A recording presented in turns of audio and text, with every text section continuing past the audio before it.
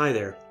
On behalf of the University Libraries, welcome to Ohio University. As you begin your graduate career, the Libraries encourages you to sign up for an ORCiD record. ORCiD stands for Open Researcher and Contributor Identifier. Essentially, ORCiD records are a unique digital identifier that will distinguish you from other scholars. Creating your ORCiD record is a free and easy way to digitally consolidate all of your employment, education, research, and grant funding into a single digital location.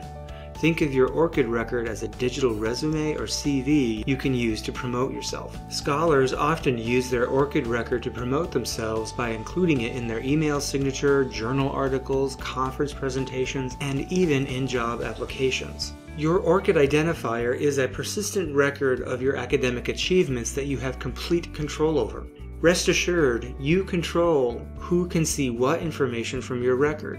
When you create your ORCiD record while here at Ohio University, it will follow you wherever your career takes you. You can continue to build upon it as you progress through your career.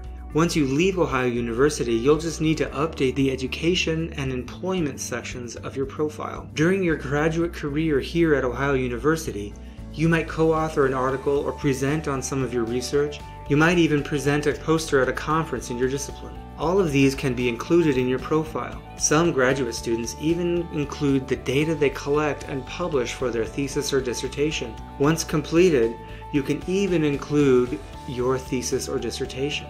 It isn't just data or articles that can be included into your profile. A wide variety of scholarly and creative works can be included.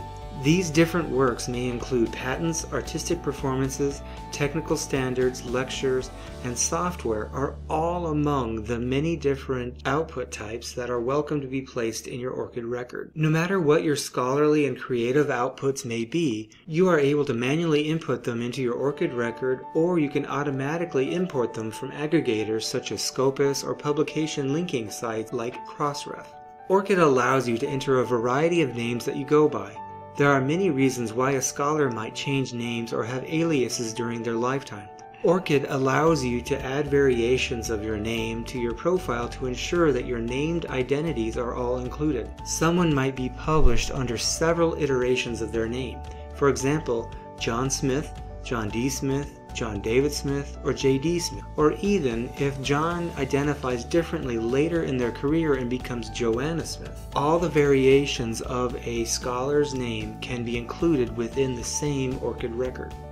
The ORCiD platform also supports non-Latin characters to be more inclusive of non-English names. To sign up for an ORCiD profile, you simply need to go to orcid.org and click on Sign In Register at the top right-hand corner. From there, you can either sign in using your Google account or you can click on Access through your institution. You will then be given step-by-step directions to create your account. We recommend that you access ORCiD through Ohio University. This allows the university libraries to verify your ORCiD profile. Although not required, it does make it clearer to others that you are in fact part of the Ohio University community. Think of this as the coveted blue checkmark that verifies users on social media. Once you create your ORCiD account, we recommend that you don't stop there. To get the most of your ORCiD profile, you should spend a little time filling out the different sections.